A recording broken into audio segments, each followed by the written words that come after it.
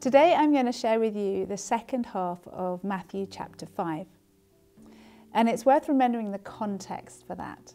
So this is part of Jesus' Sermon on the Mount, which starts at the beginning of Matthew 5. And Jesus starts out talking about his upside down kingdom, this radical new kingdom that he's bringing.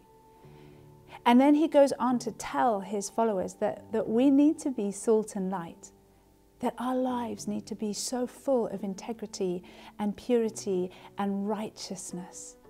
And that when they are like that, the kingdom of God shines through. It pours through and isn't just a blessing to us, but a blessing to everyone around us. And then he begins to unpack the how of how to do that, how to shine. And he starts out teaching about anger, and then he says this: your ancestors have been taught never commit adultery. But I say to you, if you look with lust in your eye upon the body of a woman who is not your wife, you've already committed adultery in your heart.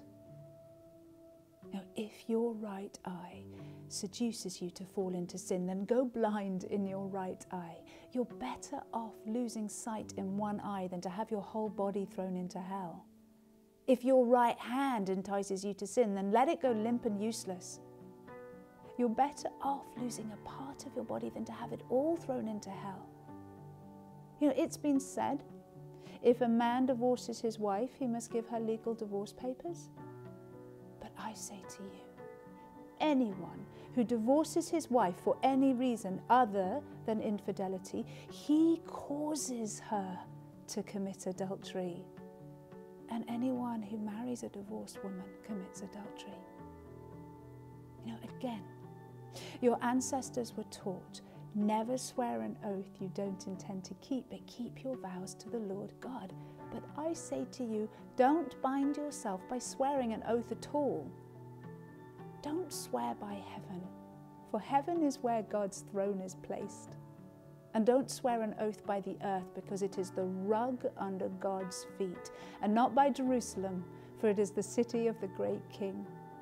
And why would you swear by your own head when it is not in your power to turn a single hair white or black?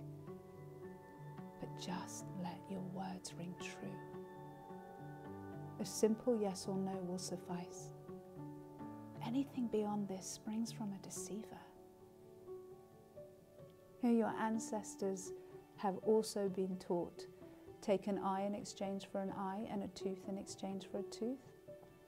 But I say to you, do not repay an evil act with another evil act. So whoever insults you by slapping you on the right cheek, turn the other to him as well. If someone is determined to sue you for your coat, give him the shirt off your back as a gift in return. And should people in authority take advantage over you, do more than they demand. Learn to generously share what you have with those who ask for help, and don't close your heart to the one who comes to borrow from you. For your ancestors have also been taught, love your neighbor and hate those who hate you. But I say to you, love your enemy. Bless the one who curses you. Do something wonderful for the one who hates you, and respond to the very ones who persecute you by praying for them, for that will reveal your identity as true children of your heavenly Father. He is kind to all, by bringing sunrise to warm and rain to refresh whether a person does what is good or evil.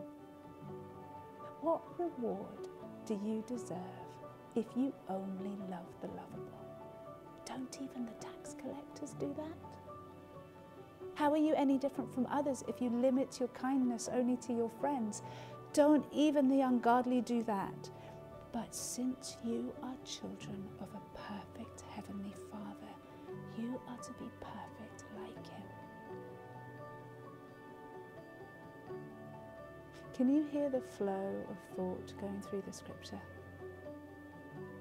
Can you hear the love that is saturated in it? Can you hear how Jesus is calling us to attend to our heart condition? that the law is so fundamentally important. But it's our heart condition as we obey it that's the only thing that really counts to God. May we all grow in our love of reading the Word of God.